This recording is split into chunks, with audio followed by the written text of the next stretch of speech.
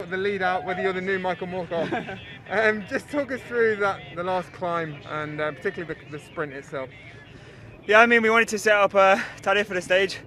We knew if it came to like a small group, he's pretty quick, so we tried to keep things under control.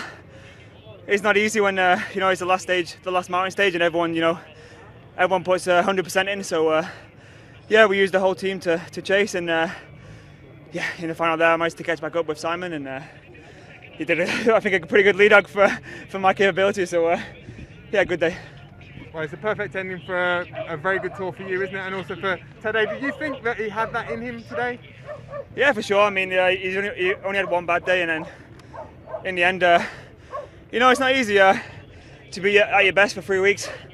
And it's not just 3 weeks for him. It's a lot of pressure for the whole year. He starts good and he ends good. So for him to have one bad day out the year is pretty good record. So I think we can come out of this pretty happy, and yeah, maybe next year we can go one better.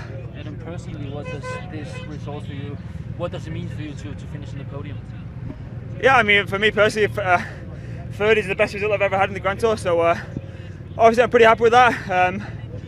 Yeah, I mean, a little bit disappointment because we came here with the goal of getting yellow, but in the end, there's only one guy better than us. So I'm happy. I didn't have any bad luck. I didn't have any sickness or anything like this, which is the first time for a long time. So happy. Adam, this is the perfect bookend to the Tour de France. Stage 1 for you, and now the final hard stage for Tadej.